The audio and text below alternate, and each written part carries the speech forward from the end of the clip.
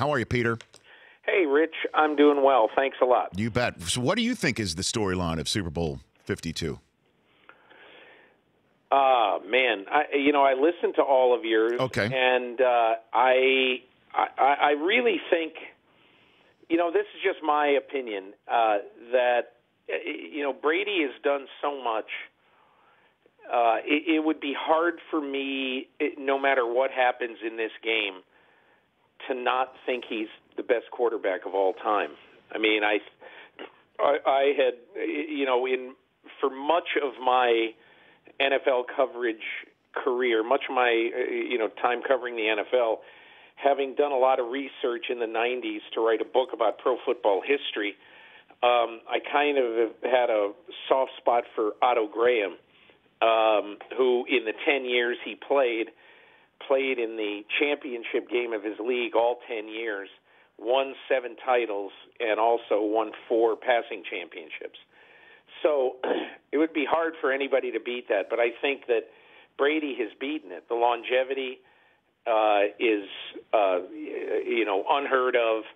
The fact that he basically has been at or near the top of his game in his 17th year as a starting quarterback in the NFL, and the fact that he's going to win the MVP most likely in his 17th year as a starting quarterback. I can't imagine if he loses 51-3 in this game, why I still wouldn't think he's the best quarterback of all time. So, I think, Rich, this game and this season really cements the legacy of Belichick and Brady as the best quarterback-coach combination without any question. And add Bob Kraft to that, is the best combination in NFL history. We've always sort of thought of, or at least I have, Eddie DeBartolo, Bill Walsh, Joe Montana as the gold standard of owner, coach, quarterback trio. But, Rich, they lasted 10 years together. Kraft, Belichick, and Brady have lasted 18 years, 17 years with Brady starting. So it's one of the most incredible stories I think any of us will ever see, not just in football but in sports. That said, though, Peter, everyone that I talk to says that there will be a meeting once this game is over, win or lose, amongst Brady, Belichick, and Kraft to hash something out. What do you think that hashing out actually is, and how do you think that's going to manifest itself once it's done? Well, I think what we know right now is that, Bob Kraft is going to own the Patriots in 2018. What we also know is that, barring the surprise of the century, Tom Brady is going to play quarterback for the Patriots in 2018. We all assume that Bill Belichick is going to coach the Patriots in 2018.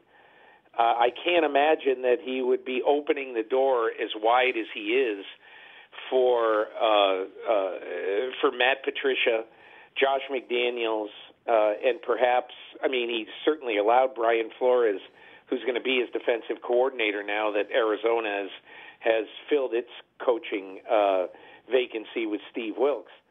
But, it's hard for me to imagine that Belichick would simply walk away after having sort of emptied the cupboard. So I still think they'll all be back together. And what they'll talk about, Rich, look, I've had this discussion quite a few times with people inside the Patriots since the Seth Wickersham story came out, which the Patriots have vocally and largely denied, and which I just say, well, okay, let's just see. Time will tell. My feeling is that Seth is obviously a reliable reporter, and in my opinion, there's something to this. What exactly it is, I'll be honest with you, I just don't know. I've asked, I've looked around, I've put out the old sniffers, and I don't know the answer to it.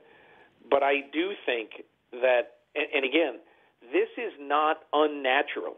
You tell me, where has an owner, a coach, and a quarterback worked together in football in such an emotional, draining game as football at the highest level of football. When have you worked together for 18 years and everybody walks out in kumbaya spirit?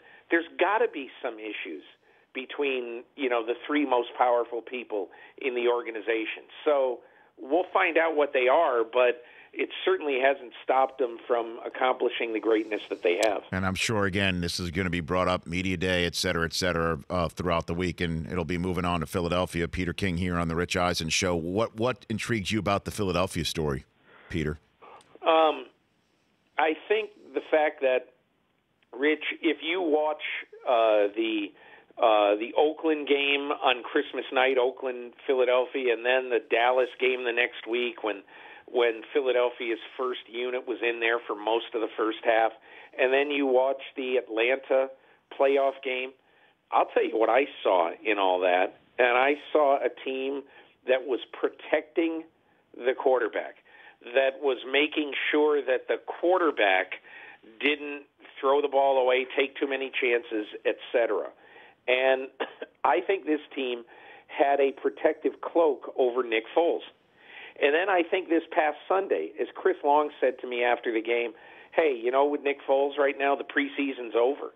In other words, he hadn't played football, in essence, for 4 months. And then all of a sudden he's thrown into the fire.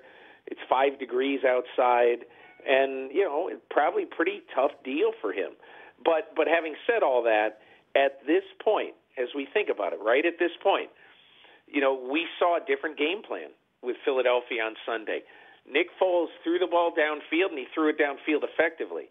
And so right now, the New England Patriots, when Matt Patricia looks at this tape, he's going to say, okay, and he's going to tell Devin McCourty and everybody in the secondary, he's going to tell everybody, we got to defend the whole field now. This is not a dink and dunk passing game anymore. And that's going to make it harder for the Patriots. So I think the fact, my most interesting story on the Eagles is that now they're not a team that is going to shy away from letting Nick Foles try to win the game. Yeah, they're not going to take a knee with 2 timeouts and 55 seconds left in the first half. Yeah, that's right. Mm-hmm.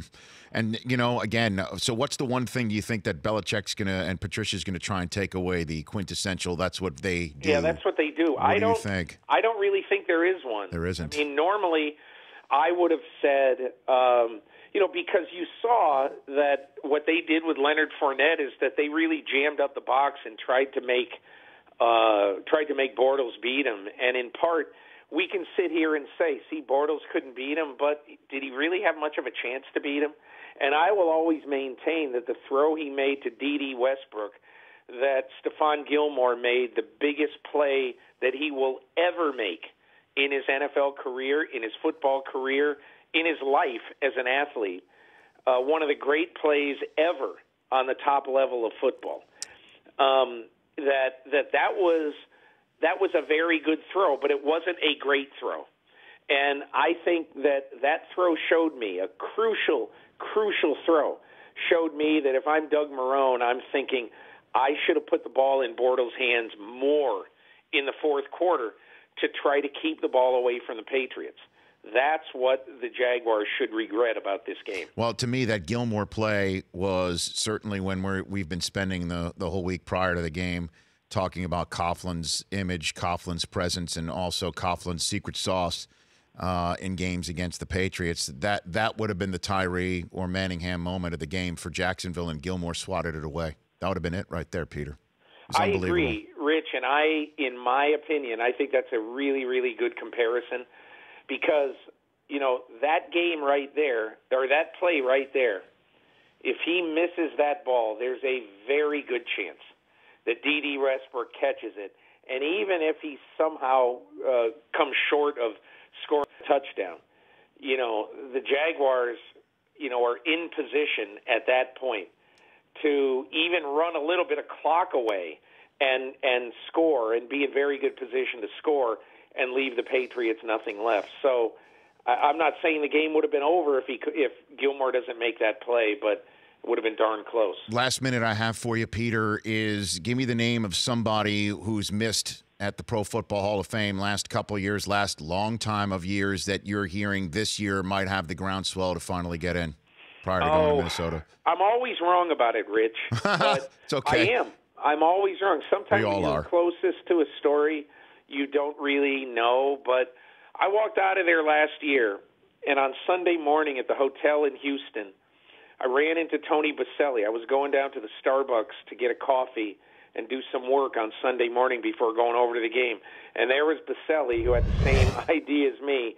He was getting coffee, and I said to him, Tony, I'm just going to tell you this. Yesterday was an extremely encouraging day for you, and I also believe for John Lynch, but probably more for Baselli in this way. Okay, so Baselli played at the absolute top level of football for 6 seasons, and a little bit more than that, but the absolute highest level. Shut out Derek Thomas, shut out some of the great pass rushers of his day.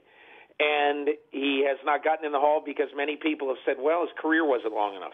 Well, he was at least as good and maybe probably better for 6 years than Terrell Davis was for 4, even though Davis was unbelievable for 3 of those years and extremely good for a 4th.